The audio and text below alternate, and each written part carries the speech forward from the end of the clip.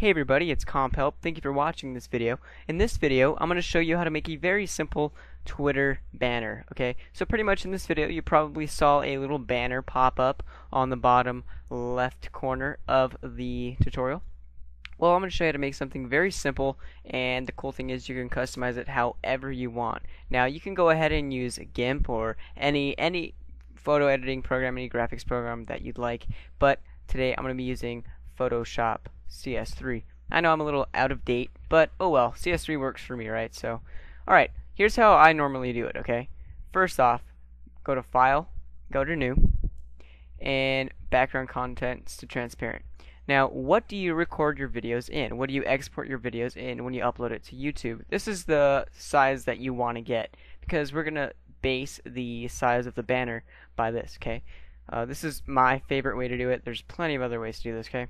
So, I usually export my videos in 1280 by 720 pixels, okay? And make sure it's in color, RGB, RC, MYK, doesn't matter, and click OK.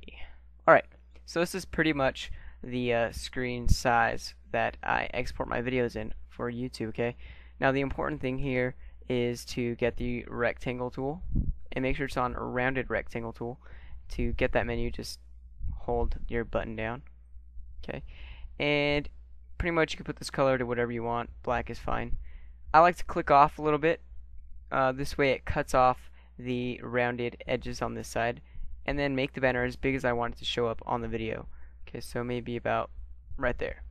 So that's how the banner is going to look when I export out my video. Okay, so now what I want to do right here is I want to get rid of all this excess area. So I'm going to go to Image, Trim, and click OK. Alright, so that's pretty much my banner. Now all I have to do is go back and edit that. So, you can do anything you want here, okay? Now, once you have the size down, it's all you here, okay? Don't just copy what I do. I want you to base your ideas off of what I do and make something new. That's the best way to be original here. So, what I like to do is right-click the layer and go to Blending Options. And I like to go to Gradient Overlay. Now this is going to be a Twitter banner, so I'm going to go ahead and select like two different blues. Okay, so you can see this. I'll move this here. Okay, so the bottom one maybe a lighter blue. Okay, I don't know, like let's just try that. And then the other side a darker blue, like that. Okay, it's kind of Twitter themed, I guess. And then just click OK, and I think that looks pretty nice. So, I mean, you can add more effects if you want, whatever you need to. But let's just make this really simple. Now I'm going to go ahead and make a new layer here and get out my text. Select this color to black. What I did here is just select this rectangle up here, change it to black. Okay, so then just click onto your banner. Okay, this is probably too big of a size, so let's lower this down to like 10 for now. Test it out. Alright, looks pretty good. You know what? I'm going to change this to white. See how that looks. Alright. Okay, now I'm going to say, follow me on Twitter. Alright, and this is where your designing skills come in, pretty much. Alright, that's nice. Then I'll make another one here, and I'll do just like that. Okay, I'll probably make this a little bit bigger, you know. It just all depends on what you're going for here. Just go ahead and rearrange your letters how you want it. Alright. You know, this is kind of lame and unattractive, but you get the point, okay? Now I left this blank space here on purpose because what I found is a icon website at IconsPedia.com. I actually found a freeware icon provided by fasticon.com. Okay, I think this is pretty cool. It's a Twitter icon, and what I want to do here is go and download this PNG. I like to download the biggest one just because, and I actually want to save the file. Okay, and now it's going to save it, and alright, now I have that icon there. I can exit my internet browser now. I'm going to go to File, and I'm going to Place, and there it is, the Twitter PNG I found, just so you can see. I don't know if you'll. Yep, there it is. I'll click Place. Alright, now I can place that right there. make this a bit smaller. And there we go. Okay, so that's pretty much my little banner. You can make this a little bit better if you want. Let me see. I can rasterize this. Blending options. Let me see.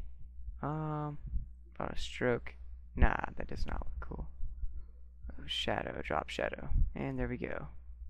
There we go. Now it has a shadow, and there we go. It's a really simple little banner there. But you get the point, okay? So, once you have your little banner there, make sure you save this as a PNG.